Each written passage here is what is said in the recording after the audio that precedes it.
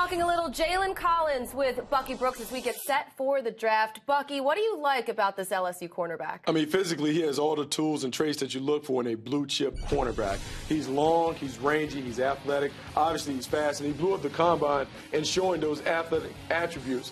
The big thing about Jalen Collins is when you get him on the field, this is a guy that excels in press coverage, does a great job putting his hands on people, but he's unique because he also has the ability to play from off. And when you're looking at a corner, you want a guy that can do multiple things, can employ multiple techniques. Jalen Collins can do all of those things, plus he brings ball skills to the table.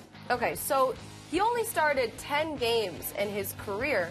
So people in the NFL are excited about him, but what do they know that the LSU coaches don't? You know, that's the big mystery because you talk about, I ran down a list of things, I checked every box. He has all the tools, all the traits, ball skills, hands. You see the footwork and quickness, but yet he only started 10 games during his time at LSU.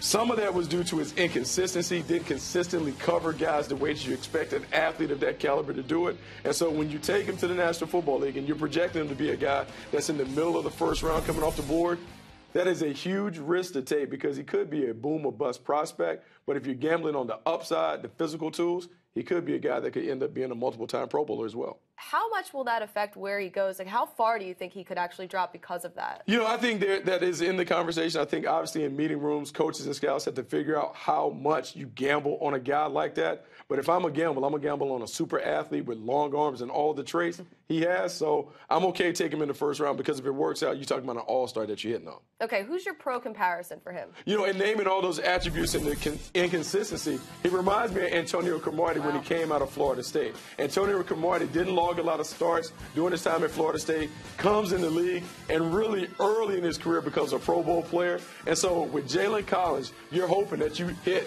like that. A long, rangy athlete, a guy that kind of gets better in the league as he develops. He has a lot of tools, and so because of that, I think he can put together a career very much like Antonio Cromartie has put together, really being a guy that's really made a ton of Pro Bowls, even though he had to learn the game at the pro level. All right, Bucky, it'll be interesting to see how he transitions into the NFL. Of course, you can read more about all the prospects up right now at NFL.com/collegefootball.